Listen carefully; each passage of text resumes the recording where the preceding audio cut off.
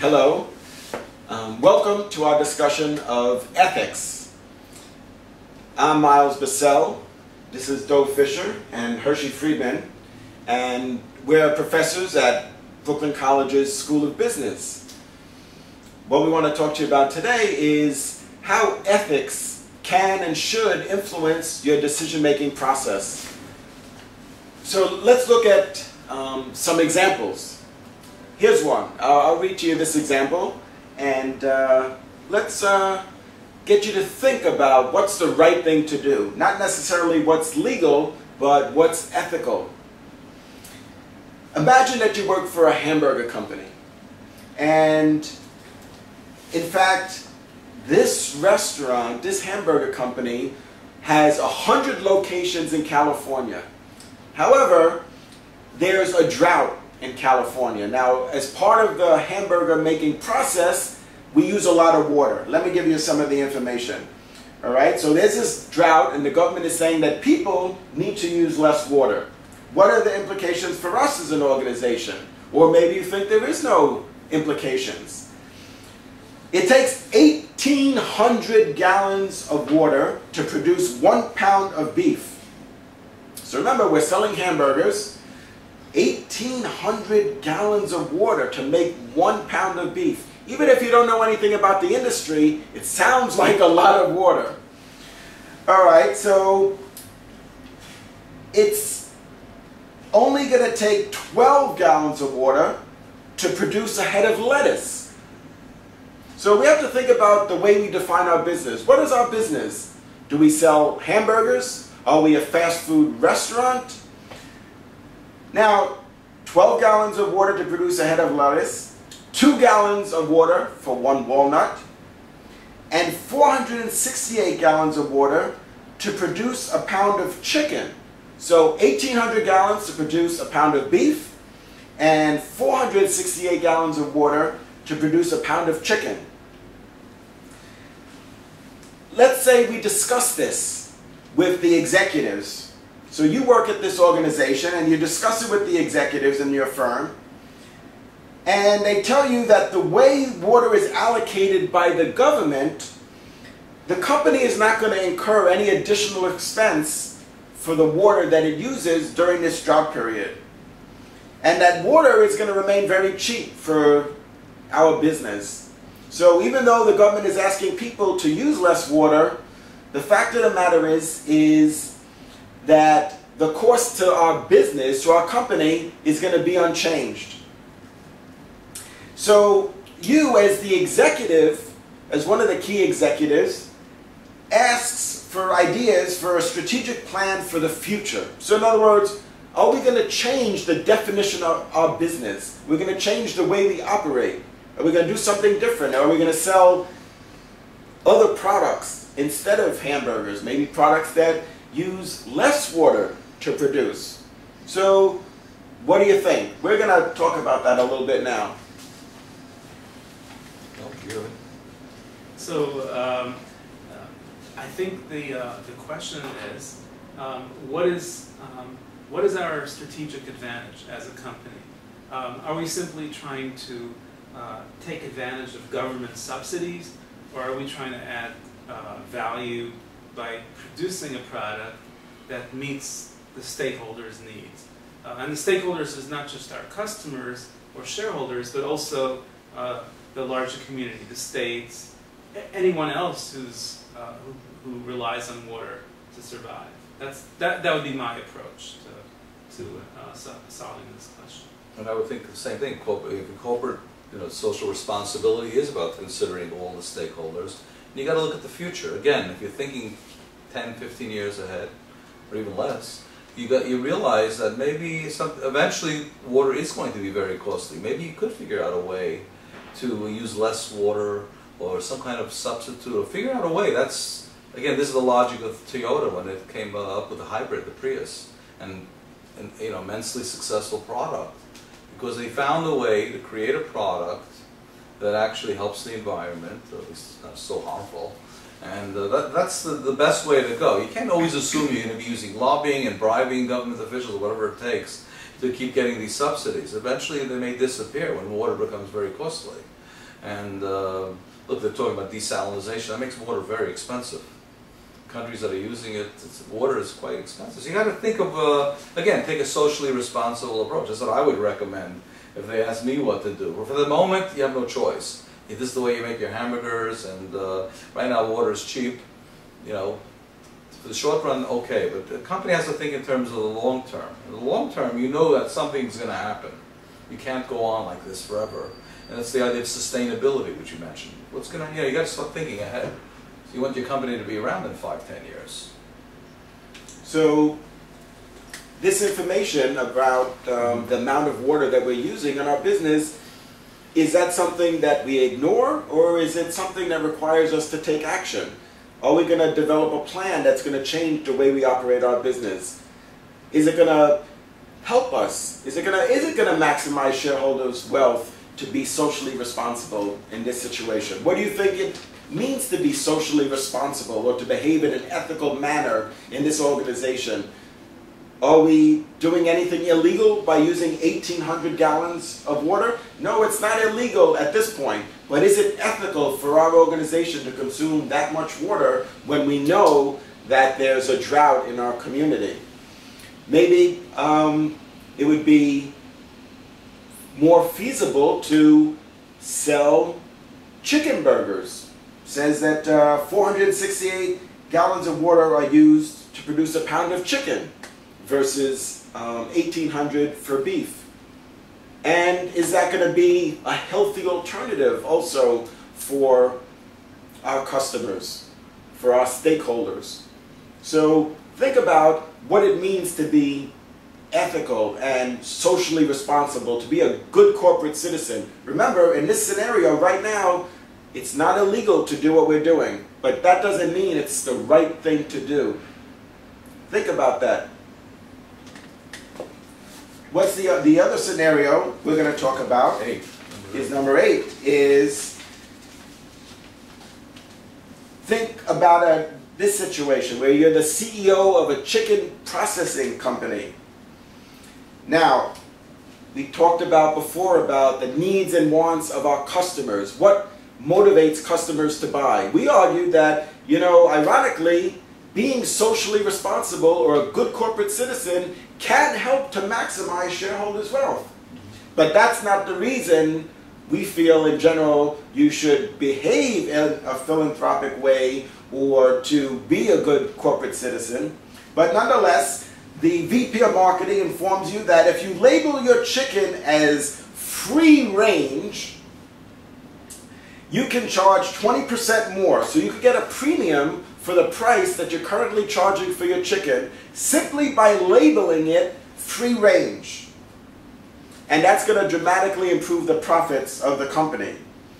You find out that all it needs is for us to open the door to the hen house for 5 minutes a day. So you say, well, what does that mean, free range? Well, we asked ourselves that question too. So according to the law, for a chicken to be raised in this free range environment, because you know generally chickens are raised in a cage, and a lot of people feel that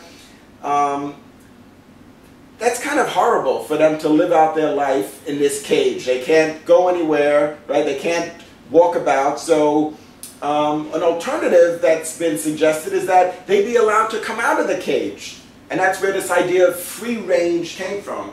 But apparently the law says that all you need to do is to open the hen house for 5 minutes, and then we could say that these chickens were raised in this free range environment. As it turns out, the chickens never really take advantage of this. They're so used to living in the cage that they never actually even go out, not even for those 5 minutes, which is really kind of a joke. I mean, that's not free range. You know, even myself, I thought that free range meant that they just were out all the time. Free range, right? So the suggestion is that from the marketing executive that we label our chickens as free range. So do you think that's unethical? Is it misleading people by labeling the chicken as free range? What do you think about that? Well, it's a good case where you're obeying the law, supposedly, and the law, is at a very low level of ethics. And we talk about there are other terms like that illegally goes something all natural. It doesn't really mean anything. Legally, it means has some meaning, but the consumer thinks it means much more than it really says. What do you think? Handmade. A lot of times companies say that something is handmade. Yeah, but what does that mean? What percentage of the product is actually handmade? And also, sometimes handmade is actually lower quality than machine-made sometimes. We're talking about surgery now, you use a machine. So again, a lot of it is just trying to deceive the consumer. There's so many of these terms that sound really good. We've mentioned cage feed doesn't mean what consumers think it means. It doesn't mean the animals, the chickens are running around, having a great time, and they're never in a cage. It's not a cage. I mean, there's so many of these terms that are ambiguous and purposely meant to deceive. And I think that, again, we're back to ethics. So you're following the law, but you're not being ethical. And if 60 Minutes did a documentary about this, and this was your company, you'd be pretty embarrassed. It's an embarrassment, that's right. You wouldn't be proud of your company. You wouldn't be proud of using a term solely that, again, natural. I mean, poison is natural. Many of them are natural, right? So you can say all natural and you put poison there. I mean, you take your shoe and chop it up and put it in a hamburger, it's all natural. You're putting an old sock, maybe natural. You don't want that in your hamburger. But see, this is the kind of stuff you got to ask yourself, do you want to just obey the law? And this is what I think accountants were doing, and auditors, you can tell us more about that, where they're just trying to obey the minimum law, whatever the law required of auditors or accountants, but they weren't looking at the big picture, the spirit of the law. So look what that caused, this great recession. Accountants love rules, and that's why we become accountants, but we're realizing that rules are not enough. What we really require is to be trained. And you can, this is something that we're discovering, is that you can train people to become more ethical, to have higher character. And part of it is having an organizational culture. And part of it is also in business schools to raise these issues, to make people aware. And that's what we're trying to do. Sadly, they did a study of the least ethical people in college, among college majors. And economics and business majors are at the bottom of the list. Liberal arts majors are actually much higher than everyone else. Studies are showing that. A lot of it has to do with the way we teach, our accounting and business courses. Maximizing shareholder value. The word maximization is not a good word unless you actually talk about the big picture, all the stakeholders. Like this would be a good example. In business school they probably teach you, in most business schools, you're obeying the law. That's good enough. Why do you have to go beyond obeying the law? So now we're seeing what happens when people just obey the law. How many people went to prison for what they did in 2008, all these financial schemes? By the way, they haven't stopped. It's another thing that bothers me. You would think after they've almost destroyed the financial system, we came very close to a huge depression. And now you hear about scandal after scandal with the banks. The LIBOR rate, which has been manipulated, and there's something now with currencies that they found that banks were manipulating. They haven't learned their lesson. They're still doing these things. There's so many scandals now, and what's the latest one? Every time I open the paper, new scandal involving banks yet. When I was a kid, bankers were known to be honest. They didn't make that much money either, by the way. Now they make tons of money. They've become super wealthy, and they've lost all their ethics. It's all about making money, maximization of shareholder value. So today, what we're hoping to achieve is to build your awareness of ethical dilemmas.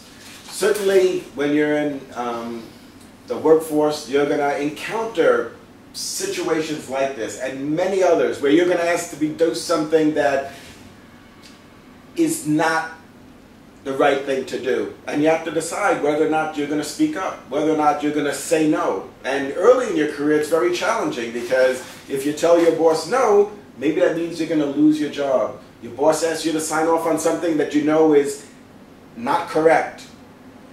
So you are going to encounter ethical dilemmas. You are going to face situations that are going to involve ethical parameters, and you're going to have to make a decision. So Today we wanted to try and strengthen your critical thinking skills and get you to think about these issues and think about the different parameters that are going to guide your decision, because you're going to have to make a decision.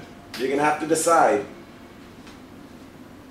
I could end with one person that I just wrote about. Not well known in history. He only killed 10 million people. I guess that doesn't put him on the top of the list. But he's up there. And the reason he's interesting, his name is King Leopold II of Belgium. The reason he's interesting is we know that Mao killed lots of people, Stalin, Hitler. We know they're definitely in the top 5 in terms of how many people they've killed. But King Leopold II, he had no ideology. He did it for one reason, for money. And you can find, there's a good, on YouTube, you can find a film that was made about him.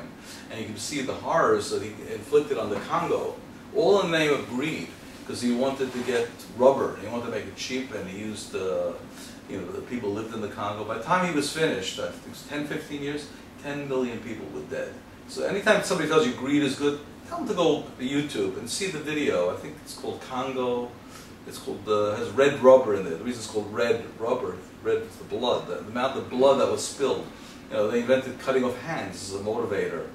I don't know the whole movie, but it's amazing what this man did. And they have statues honoring him yet in Belgium. Thankfully, people are defacing these statues now because they realize greed is not good. Look what this man did. A lot of that money went to Belgium, by the way. Also, it made him rich too at the same time. But anyway, anyone tells you greed is good, greed is no good. Throughout your career, you're not always going to make the right ethical decision. You're going to make some ethical mistakes along the way, and that's okay as long as you learn from them. The danger is to make one ethical mistake after another, and pretty much you're killing 10 million people. Pretty soon you're killing 10 million people. I'm exaggerating a bit, but you might be actually killing people by delivering an unsafe product. And nobody sets out to get there. So hopefully you'll become ethically aware so that if you do make an ethical mistake, you'll reflect on it and you'll decide, well, next time I will speak up to that manager and be brave enough to say what I think. And maybe that manager will listen to me and change his or her perspective. Well, some auditors back 2008 didn't kill 10 million people. They killed 10 million jobs, a lot of them. Mm-hmm. And a lot of those people, when you lose your job, studies show that one of the depression that comes from losing a job is worse than losing an arm, believe it or not. It causes such great depression. And I think managers should think twice before they close plants or do things that cause jobs to be lost. Because it really has a devastating impact on people. A lot of them commit suicide. There are all kinds of horrors that come from losing a job. We forget about that.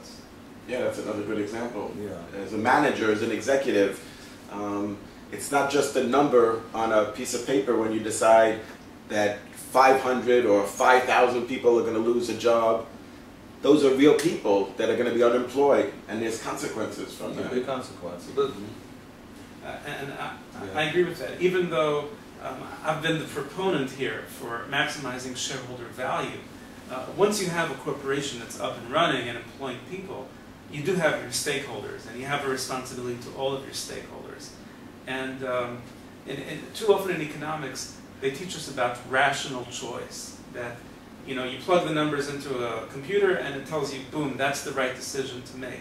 And that kind of thinking comes from Milton Friedman and the Chicago School of Economics. And what I've seen recently is somebody proposed the idea of reasonable choice, that there may not just be one rational choice, there may be a menu of choices you can choose of, and make the best choice for all your stakeholders, not just for one set of stakeholders. You might remember seeing a movie called Wall Street. The main character, Gordon Gekko, is played by Michael Douglas. You've all heard of Michael Douglas, right? Well, if you didn't, you could still watch that movie. And one of the things that's become famous about something that Michael Douglas said is, greed is good. Now, what do you think about that? Well, Professor Friedman is going to share with us some thoughts about greed is good. Well, that statement, greed is good, has caused the Great Recession of 2008. People actually believed that this greed is good. We'll see where the origin of that statement, and you'll see Adam Smith never said such a thing. We'll see in a minute what he said. But sadly, that statement led to a Milton Friedman statement. It actually comes from Milton Friedman's statement, where he said that the social responsibility of business is to increase its profits. I'll read the entire statement. This appeared in the New York Times. And Milton Friedman, Nobel laureate, said, "There's one and only one social responsibility of business: to use its resources and engage in activities designed to increase its profits so long as it stays within the rules of the game, which is to say, engages in open and free competition without deception or fraud." Basically what he said is, a business has one job: make money, profits, and not worry about anything else. Try to find ways to increase its profits any way it can, not worry about employees, as long as it doesn't break the law. You don't have to worry about the environment, as long as you don't break the law. You don't have to worry about employees, just don't break the law. This is what he said. And this became the driving statement that, in my opinion, not only my opinion, others, led to the Great Recession of 2008. Let me hear what you have to say about that, because we have alternative views. Sure.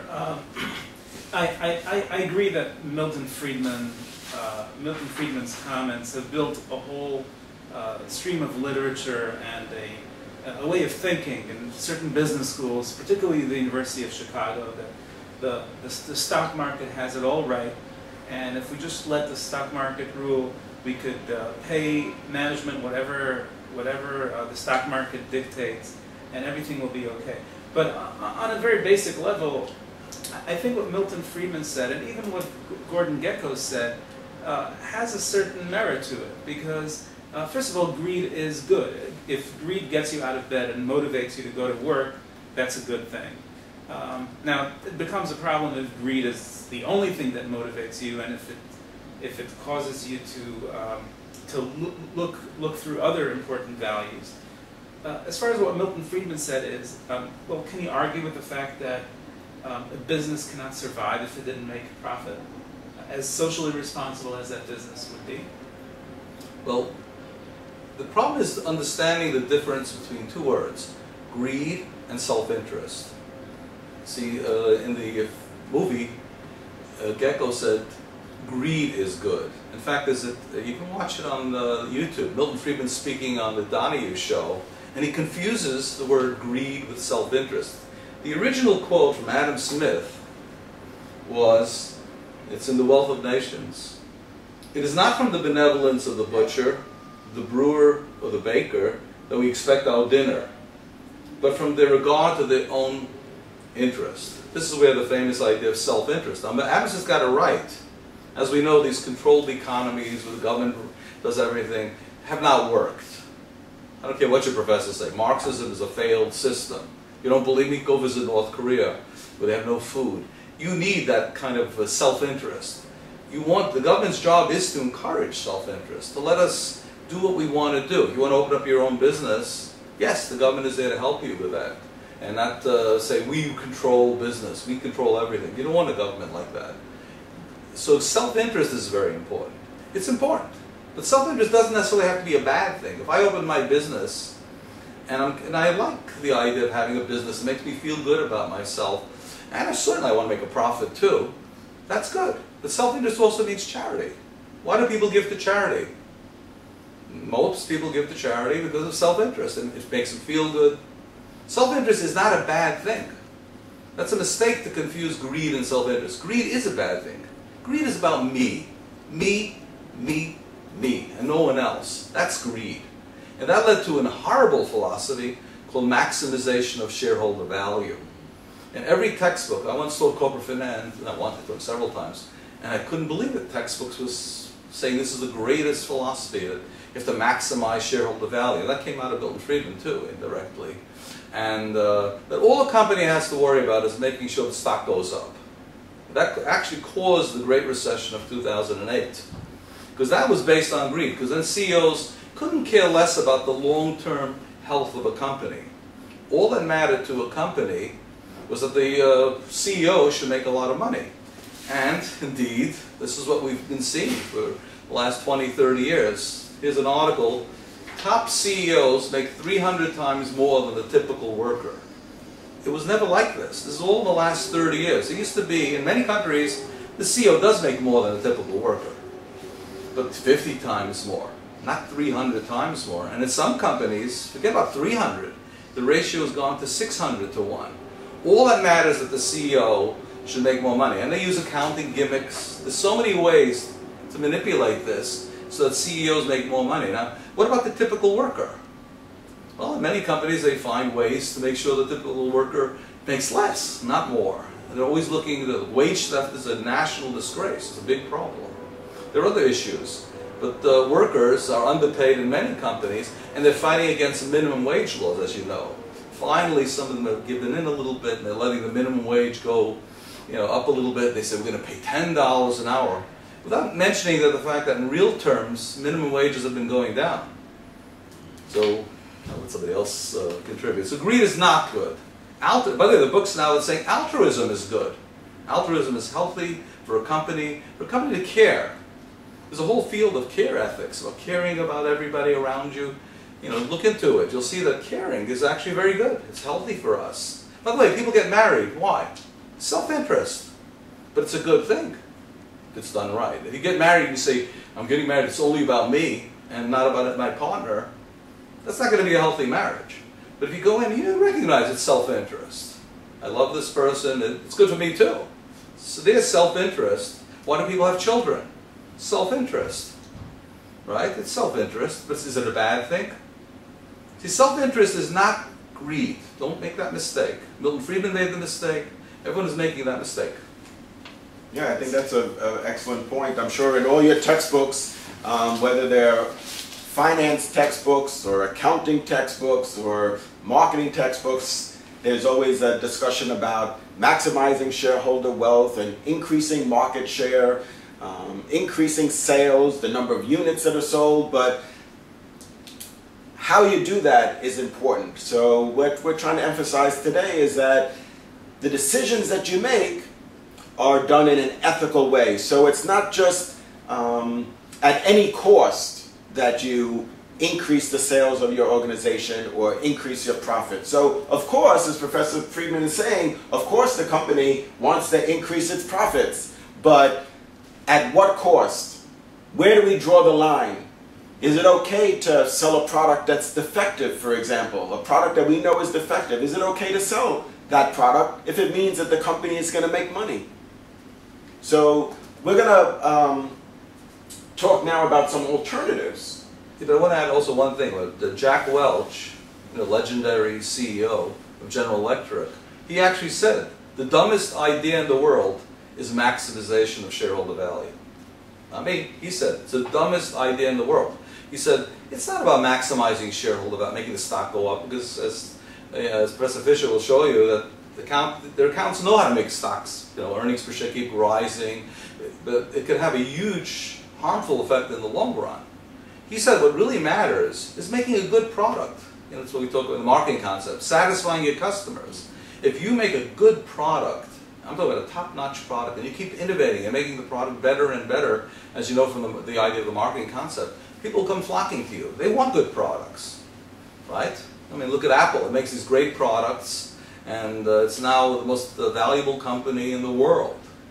By far, we've never had a company with this kind of market capitalization as Apple, because it makes a product that everybody wants. I have one right here, my iPhone, and we all love their products. Except for a Taylor Swift, maybe. Okay, all right, well, okay, all right. A couple exceptions, I shouldn't say that, but really it's about maximizing. It's not about maximizing shareholder value. It's about maximizing customer satisfaction, among other things. So that's really what a company should be focusing on. What will make my company valuable in the long run? And not these financial gimmicks that make the stock go up so I become rich through my options. That's not the way you make a company healthy in the long run. You make a company healthy by making great products. Professor Friedman, Yes. I agree with you that an excessive focus on maximizing shareholder value to the exclusion of other values will result in a company failing to maximize shareholder value in the long run. On the other hand, I feel that maximizing shareholder value can be a useful tool. It could be a useful goal for a company. Unfortunately, however, the term maximizing shareholder value has been used to accomplish objectives that do not maximize shareholder value. So an example of that is excessive CEO compensation. And it's not just the fact that CEOs are getting paid 300 times more than the ordinary worker, it's the incentives that companies put into place that that bring about this CEO compensation.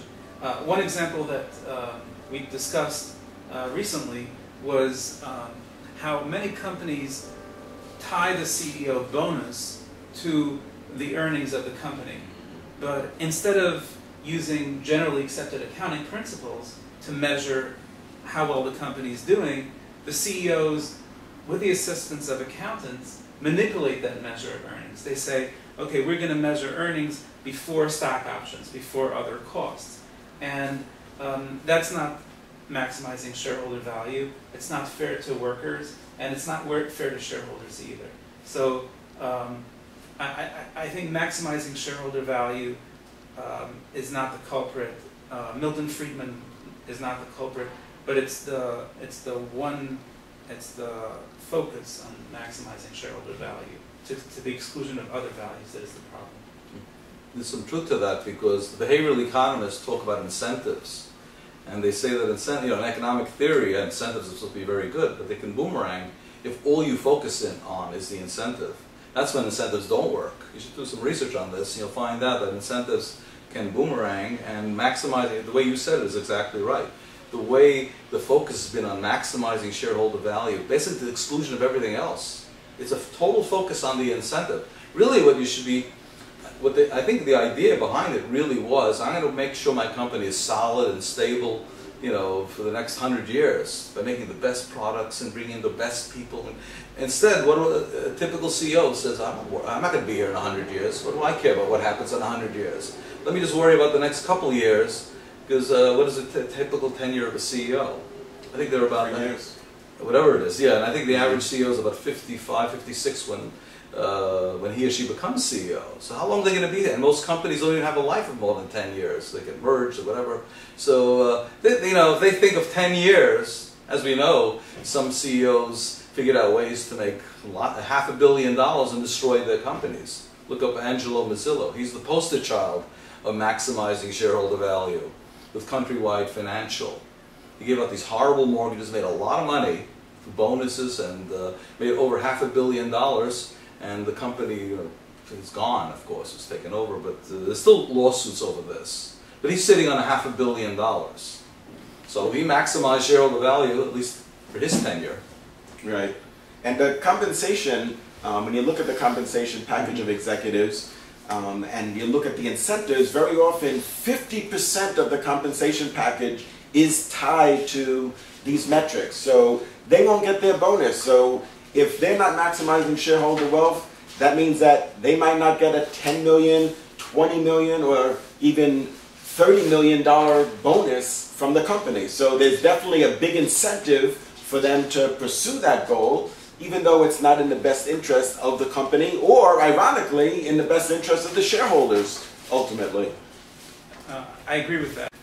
For many years, accounting researchers have looked at earnings management. And earnings management is actually a negative term, where companies manipulate their earnings in any given year, partly so that the CEO can achieve their bonus, and partly to meet the expectations of Wall Street analysts.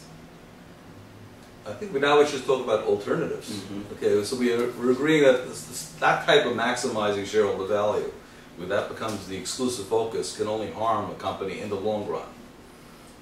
But what are some alternative strategies? Right. So we know it's important for us to recognize that that mentality has been driving decisions at companies. But what about corporate social responsibility? Let's talk about corporate social responsibility. Okay, so let me just give you one definition, corporate social responsibility. It's an ongoing commitment by business to behave ethically, so notice business ethics is there, and to contribute to economic development when demonstrating respect for people, communities, society at large, and the environment. In short, corporate social responsibility marries the concepts of global citizenship with environmental stewardship and sustainable development. It's really about caring. It's something that we talk about, the triple bottom line, which is another simpler way of at least seeing part of this. And we call it the TBL, triple bottom line. People, planet, and profits. It's about profit. You got to make money. We talk about self-interest. You got to have money to do anything. If your company goes bankrupt in a year, you're not going to help anyone. So it is about profit, but it's also about people. When I say people, it means customers, it means your employees, and you see it also means society at large, your local community. It's a broad people, but certainly it's about your customers, and so we talk about profit, people, and planet. You got to care about the planet too. We'll see why in a moment, of why the planet becomes important. And so if you're doing things and not considering the effect on the planet, it'll come back to haunt you. We see this now with water problems all over the country. So you got to consider the effects on terms of all kinds of resources, water, energy, and a forward-thinking company that's looking ahead 10, 15, 20 years is wondering about what will the water supply look like, the energy situation, the planet, the pollution. One of our colleagues goes to China and he tells me he has to wear a mask. He has to wear a mask when he gets off the plane because the air is so bad. So now in China they're rethinking, they're making a lot of, they're doing very well, financially, and the middle class is growing like crazy. Good, but they still need air to breathe. All their rivers pretty much are polluted, so they're starting to rethink this, the model of growth. That's the word sustainable. It's got to be long-term. Sustainable is not about 2 years, 3 years. It's about 50, 100 years. We've got to think ahead. So corporate social responsibility, triple bottom line, these are very important concepts. And many of the forward-thinking CEOs now are looking into things like this. So we can talk about the CEOs that actually have this kind of vision. There was a recent Fortune magazine article about the CEO of Pepsi, who 10 years ago started talking about obesity and the dangers that her industry posed to public health. And she's probably not doing enough, but she was very courageous 10 years ago in bringing that to the fore. And that's what a leader does. And in my opinion, ethics and leadership, there are two terms that cannot be separated. Leadership is about ethics, and ethics is about leadership. It's not really about staying out of jail. That's enlightened self-interest. Yeah, I tell my students I have no intention of visiting them at Rikers Island, which, as many of you know, is a prison here in the New York area.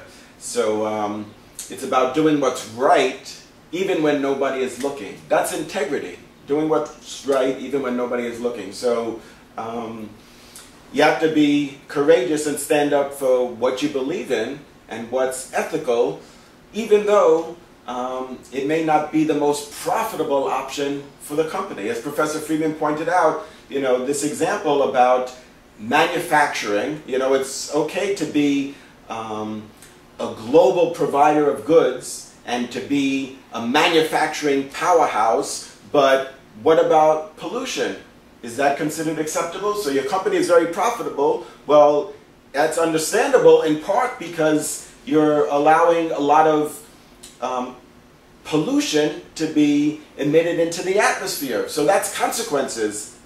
There's real consequences. So that's not a theoretical or hypothetical example. Here's a real example of companies that you could argue are not behaving responsibly and are causing a significant amount of pollution. They have a very large carbon footprint, and that's going to have an impact on the environment and the people that live there for years to come. Many of those people will be sick, they might develop cancer, so there's consequences for our actions. I could even add to that. There have been studies on this, and more than 50% of consumers claim that they avoid buying products from companies because of what they feel is bad business behavior, bad corporate behavior. Look, I know what's going on with Walmart now. I get these emails all the time on some list People are really angry at Walmart for fighting, you know, this idea of raising the wage a little bit, and the way Walmart treats employees. But there are a lot of examples of this. And now with the internet, people, if they're unhappy with a company, they make sure everyone knows about it.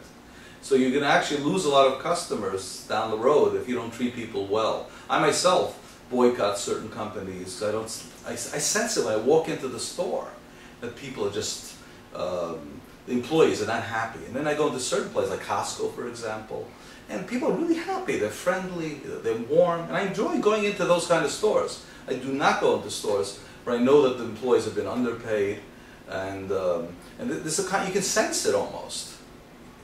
Maybe I think you said you saw an article about Walmart, but the new CEO is trying. Yeah, tell us about that. Walmart has a new CEO. He's young, relatively speaking, for CEOs. He's 48. He acknowledges that Walmart has had issues with how they're perceived by the public in terms of where their values lie. And he's intent on improving Walmart's practices. He's raised the minimum wage.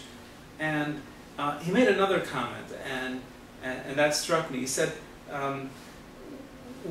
when there are these ethical issues out in the media, and a person comes to a store and is met with unfriendly employees, and the store itself is dirty, that just reinforces the negative perceptions.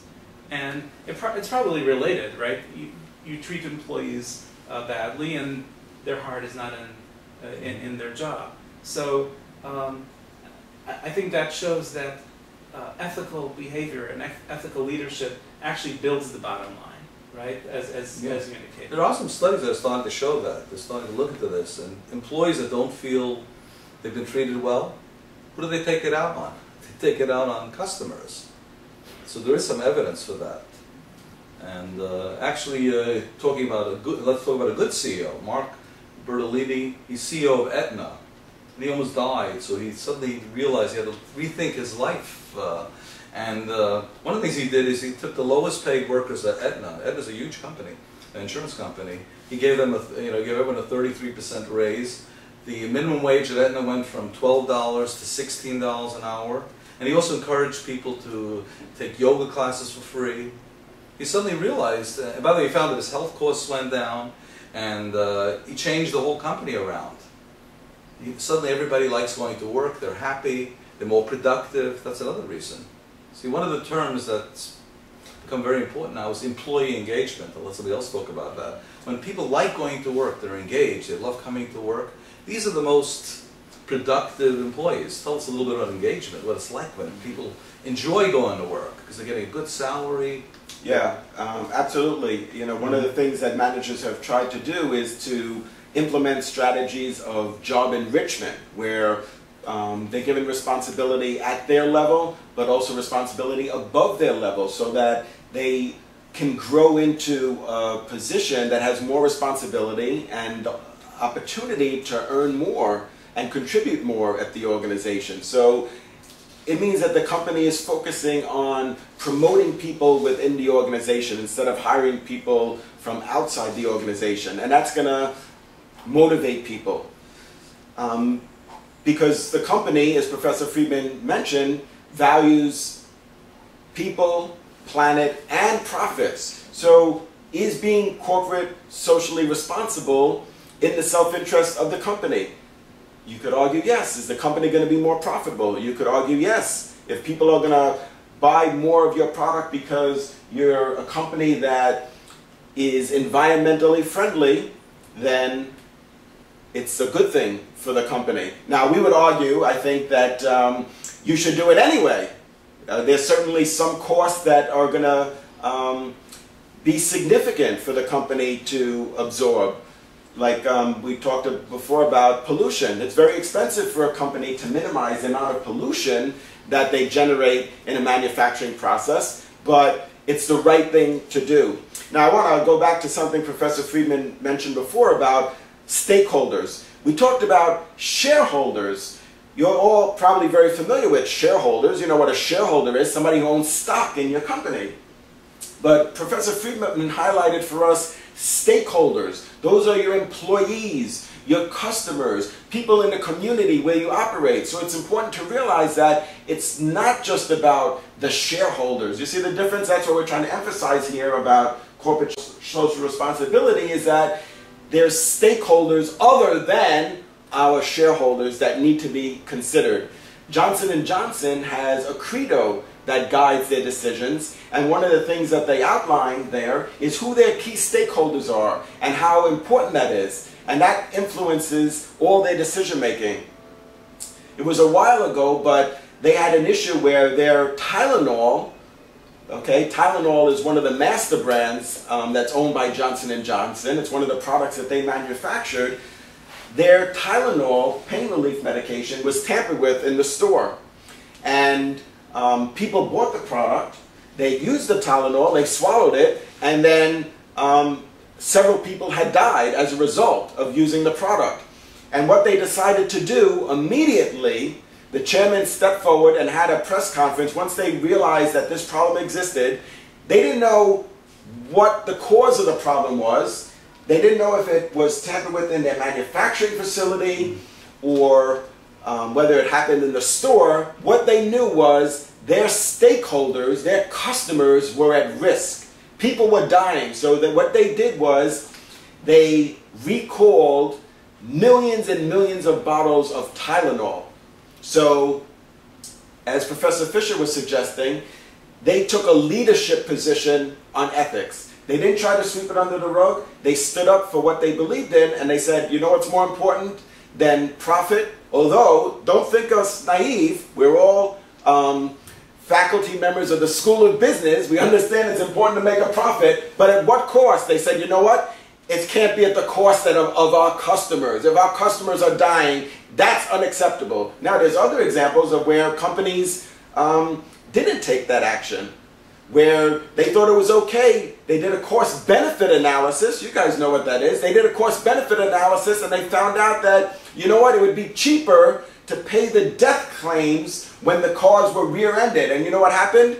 The cars were rear-ended, and then they would blow up and catch on fire, and people died. So that company, they decided, well, you know what? For us, it'll be cheaper if we pay off the families of those people that were killed in those accidents, instead of fixing the defect in the car, which was actually very easy to repair, but would have cost the company millions and millions of dollars.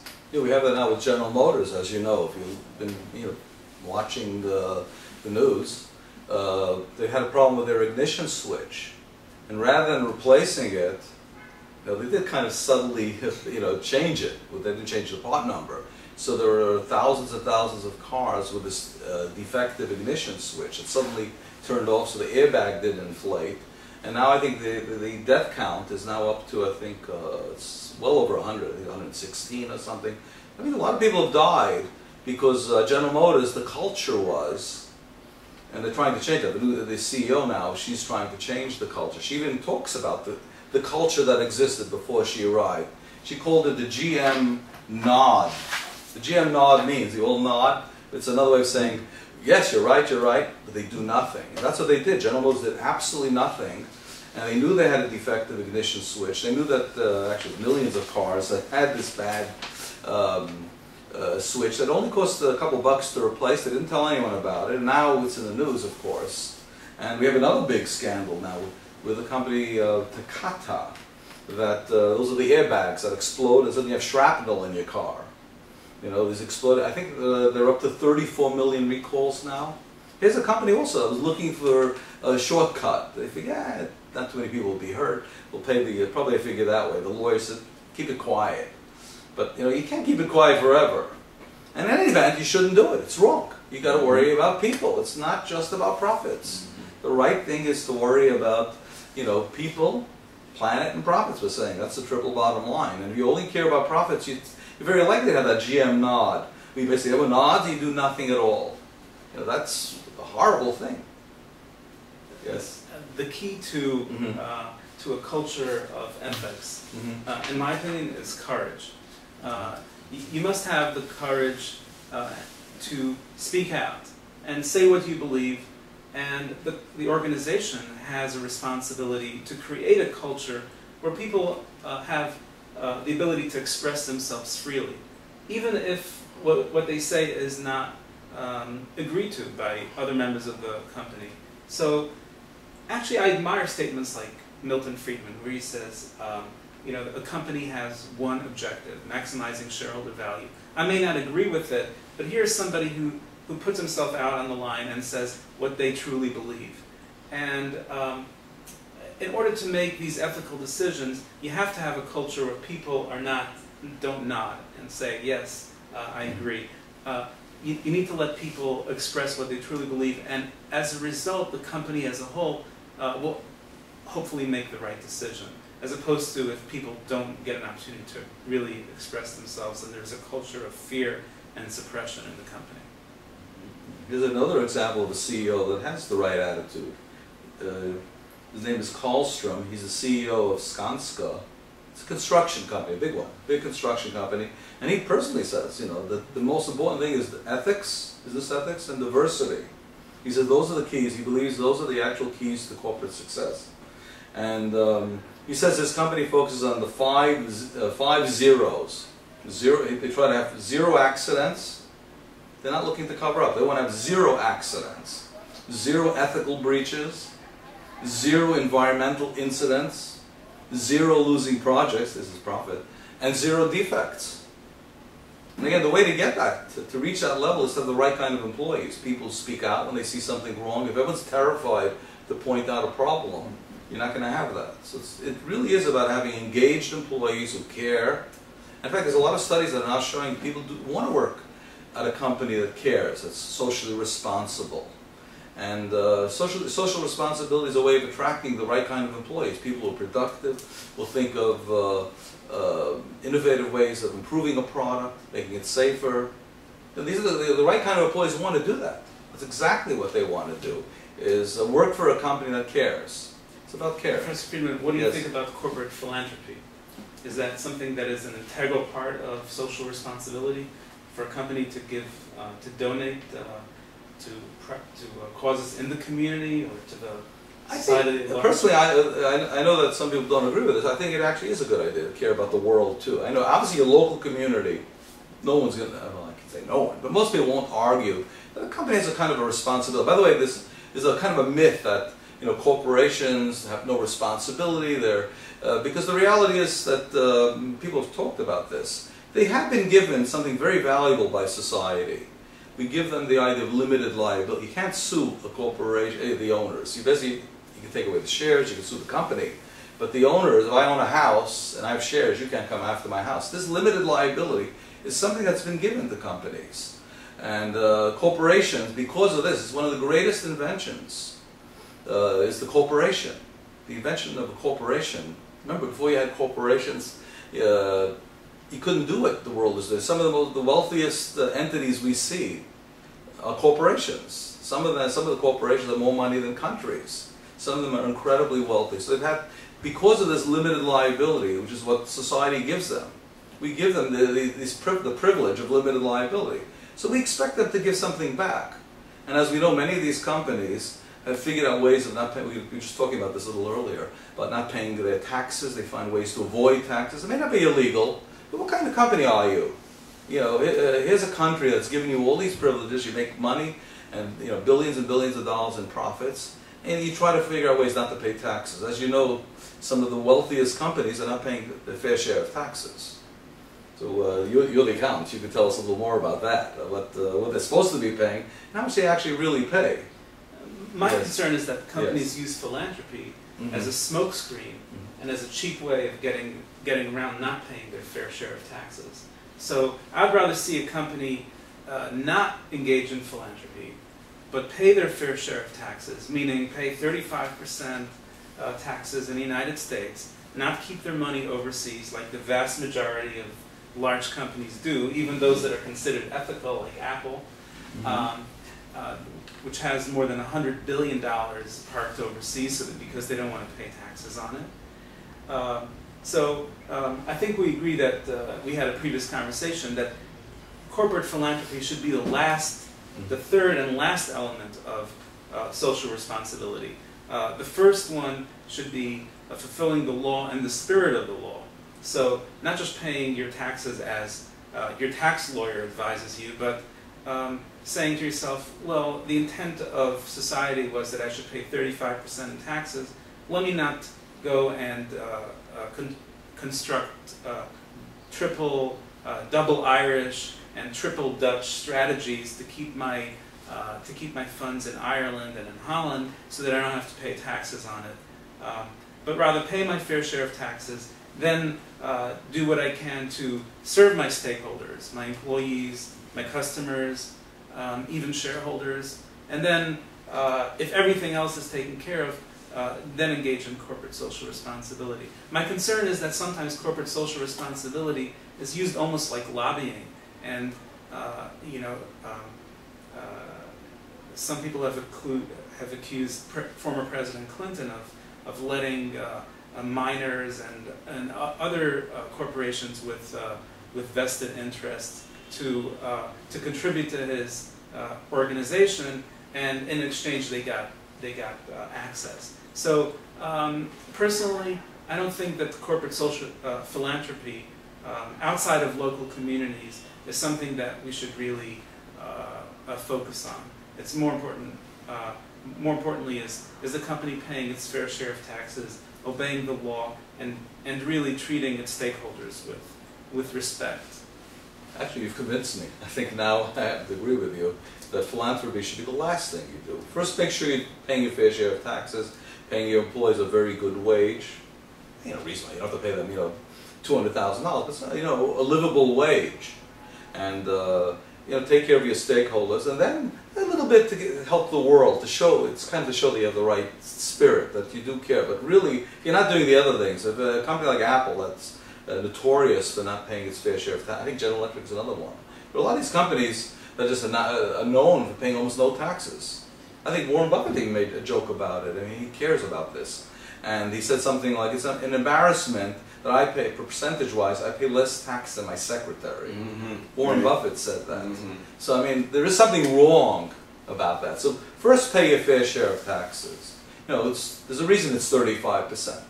And you've convinced me, too, that Yes. if you've got all the other pieces in place, Mm-hmm. if you want to do a little bit of corporate philanthropy to show where your values lie, I think that's okay. Mm-hmm. But that shouldn't be the focus, right? Yeah. It should be more like in terms of sending a message to your stakeholders that you value the environment, you value civil rights, whatever it is that you care about. And there are a lot of studies that are starting to show that companies who care about the environment and think a little bit ahead, they're the ones that the Toyota Prius, it doesn't lose money. They thought ahead of the hybrid, and so companies that think ahead, I mean, again, you're not going to make money right away necessarily, but we know that the issues with water that are coming up. I forget how many gallons of water, just to make one hamburger, a huge amount of water is needed. And companies, when they start paying for water, it's going to happen soon enough, because California is having huge water problems. We're going to see them, the companies that have a vision are starting to think ahead and say, what's going to happen 10 years from now when water is going to be very costly in our state? What's going to happen to the price of a hamburger, the price of a walnut, or things like that? They use lots of water. So that's part of being a visionary, is to think way ahead and see what, because you want your company to be around in 10 years, we hope. Right. It's not about yourself, it's about the company. And again, a byproduct of taking care of your company is that you're going to make more money too as a CEO. But that's not the primary purpose of a corporation, is to enrich yourself. Yeah, and Toyota Prius is a great example. I mean, that goes back to your point earlier about meeting the needs of your customer, that there is a need for environmentally friendly products. And the reason that product is so successful is because consumers are purchasing that product and they're paying a premium. Consumers have demonstrated that they're willing to pay a significant premium for a car that's environmentally friendly. So think about what we're trying to emphasize today is that there are some legal obligations. When you're working in an organization, you have some legal responsibilities. Of course, you don't want to do anything that's illegal, but we know that executives do things that are illegal, so they do things that are against the law. And also, we want to challenge you even a bit further, because we'd like to think that not doing things illegal is already something that you find reasonable, right? Not to break the law. But now we want to push you further and say, you know what? It might be legal, and very likely and very often it is legal, but it can be unethical, and we shouldn't do it. Think about decisions that you make at work, and think, how would your friends react if they knew that you made that decision? How would your neighbors respond? How would your children respond if they knew that you were How would you selling? mother? Right, exactly. How would your mom, how would your dad feel if they knew that you made that decision? Sure, it's going to maximize shareholders' wealth, it's going to make the company more profitable, but there has consequences. It's impacting stakeholders. Again, not just the shareholders, but stakeholders, either the workers or people that live in the community. There's consequences. And what about this? Think about a situation where if the company does what's right, it bankrupts the company. Is that okay? Should the company go bankrupt? What do you think? Because I've heard students say this in class that, well, that isn't an option, because if we did that and we recalled all those products, the company would go bankrupt. So which is more important? The lives of the stakeholders, the customers, or the company? So think about that. Think about what's more important and the obligation that the organization has. If the organization, I would suggest, is not capable of operating efficiently so that they can make a profit but still be corporately social responsible, right? Try saying that 3 times fast. Let's just say CSR, yes. Right? Then maybe they shouldn't be in business. Maybe they should go bankrupt. If they can't manufacture a safe product, then maybe they should go bankrupt, and we'll find companies that can manufacture safe products.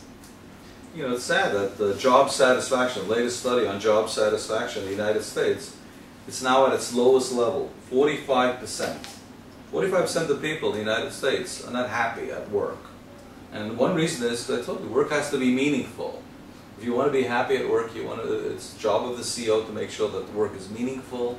And employees shouldn't be treated as a kind of a little cog and irrelevant. There's a whole thing you're going to learn in some of your courses about learning organizations, where employees are actually treated as very important assets to a company. In the knowledge economy, the greatest asset you have, the brain power of your employees. If you're not tapping into it and not using them, you're not going to do well. So corporate social responsibility is basically, again, about treating your employees well too, because that'll help your company make profits. It's about treating the environment well.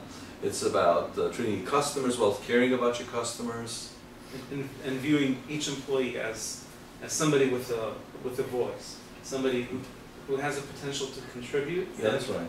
Provide their point of view. That's why in many companies now they're trying to get rid of these layers of management. If you have too many layers of management, you separate the CEO from the employees, and it doesn't work out very well. Especially in the internet age, you want to have a learning organization where people share ideas, and they think ideas can come from anywhere in the company. And the old-fashioned, command and control, kind of from the army, where the general's all the way on top, and you have no way to get to that general. That type of management style is disappearing, I think. I hope it is, at least. Yeah, let's hope so. Let's hope so, because I think it's reappearing in academia. We're starting to see it in academia a little bit. But it's not really the way a corporation should run, because you want people who have good ideas to be able to send these ideas to managers on top of them, so they can implement these ideas.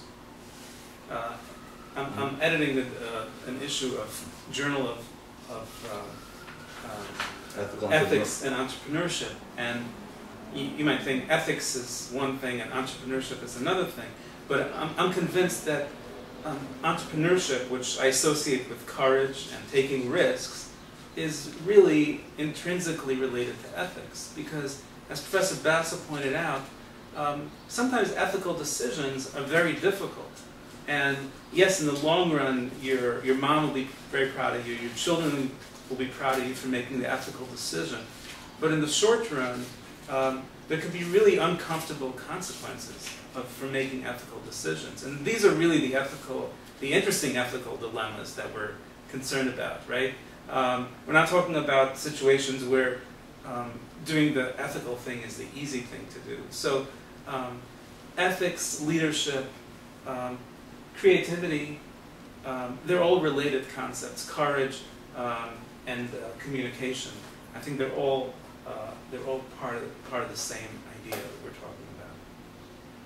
Yeah, as we were talking about this, what if students want jobs? What do they have to show on their resumes? And we talked about everyone talks about the 4 C's. Right. Right. Communication. So, communication. Creativity is one of them, to show that you have a creative mind, because that's a good company wants creative minds, creativity, critical thinking, that you know how to think. That's what this video is about, is to have you think things through and see things are not so simple always. Not everything is black and white, and you've got to know how to make a decision. See, critical thinking and collaboration. We talk about learning organizations. You have to know how to work with others. That's why diversity is becoming important. And if you're in a company where it's all white men, IT is notorious now for not having enough women. And studies are starting to show that if you want to have ideas, you have to have diversity. I'm talking about all kinds of diversity. It's not only about women, it's about minorities. And IT companies don't have enough of that. And Alibaba was in the news last week. The CEO of Alibaba was proud of the fact they had more women in management positions and working for the company than any other IT company, more than Google, more than Facebook. It was just amazing. And he called it, I think he used a strange term, I'm not familiar with it, secret sauce. He called it women. The fact that so many women in management, that's his secret sauce. I wouldn't use that term necessarily, but okay. You know, but he meant this as a secret weapon, I guess. That's the term we would use. No, diversity is a secret weapon, and some companies are finding out that if you encourage diversity, that's also part of being a socially responsible company. Bringing in all kinds of, again, common sense. If you have 20 white men, you basically, it's like one person multiplied 20 times. You don't have that diversity of ideas. But if you have all kinds of different people, each one with, you bring in some disabled people, and they have different ideas. They're the ones who'll give you some great ideas about products, because they'll understand how hard it is to use certain products, you know, if you're disabled. So these are just some examples of another thing a CEO should be able to see, the value of diversity. But again, that's what we're trying to do in this tape, is to show that the old greed, we'll get back to the beginning, greed is good, right, and focusing on the CEO and one person is not good. Altruism is good. Disabled people also have the effect of inspiring you. Mm-hmm. When you see somebody who has all these limitations, mm-hmm, and they're able to succeed and be motivated, and so you say to yourself, you know, I need to go and step outside my comfort zone too. Mm-hmm. But actually, you know, we've talked about this, about studies that show when you have a group and there's some women there, the group is much more effective. By the way, putting 10 geniuses together, you would think that the IQ of the group has increased, 10 geniuses. It doesn't work that way. It's kind of like in baseball, 10 home run hitters, and the team loses because they're all concerned about themselves. That's not teamwork. That's why collaboration is so important. If you show on your resume that you know how to collaborate with people from all walks of life, that's a valuable skill. I know one of my kids who works in IT, and she's a manager, told me, you know, she had a genius there once. Destroyed morale, she had to get rid of him. The genius part of computer programming didn't help if you can't work with anyone. You've got to know how to work with others. There's also a lot of these ideas that sound philanthropic or something, you know, are really actually helping a company. These ideas of concern about your employees and bringing in diversity and business ethics. This actually makes you a much stronger company. And that's what we're doing now, right? We're learning from each other, and yeah, that's right. We're all sharpening our own perspectives. Exactly. In fact, Daniel Kahneman, one of the great Nobel laureates, one of the most brilliant minds of social science, talks about adversarial collaboration. When people have different ideas, are forced to work together, guess what? That's when you get the greatest ideas. If you have 10 people who agree on something and they're all working together, like the Chicago school that you mentioned, or some Marxist school, I'm not going to mention any, but believes in Marxism. So you have 10 people who believe in Marxism, you get Marxism. Okay. So you need kind of this kind of adversarial collaboration where people don't agree and then come up with ideas and share of each other's, creativity, share each other's creativity. Mm-hmm. The German philosopher Hegel called it antithesis, Yeah, right? that's right. Where Mhm. two ideas clash with each other. Well, the last one is synthesis. Yeah, Thesis. Thesis. That's right. That's right. Uh, thesis, where you Yeah. have an idea and someone else has an idea, Mhm. or you have two ideas. And antithesis, where the two ideas clash, Mm-hmm. and then the ultimate result is synthesis. Synthesis, yeah. Where you're able to reconcile different points of view. Well, that's it for now. We're going to continue this conversation online. So on behalf of Hershey Friedman, Bill Fisher, and myself, Miles Bassell, we thank you for tuning in, and we look forward to talking about ethics and its impact on your decision making in the future. Thank you. Thank you. Thank you.